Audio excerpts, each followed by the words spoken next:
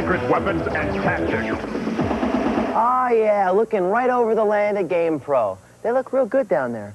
If it's a brainer drainer you're looking for, you can't ask for a much better strategy session than in Populous for the Genesis.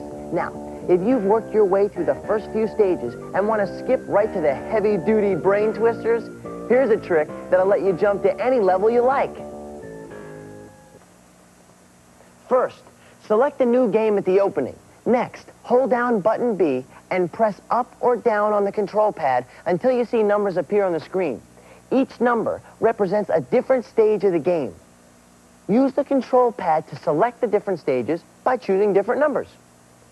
Now, if you're ready to mess with your mind in the ultimate test, pick number 2269.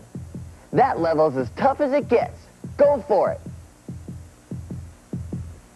I'm going to give that one to you one more time.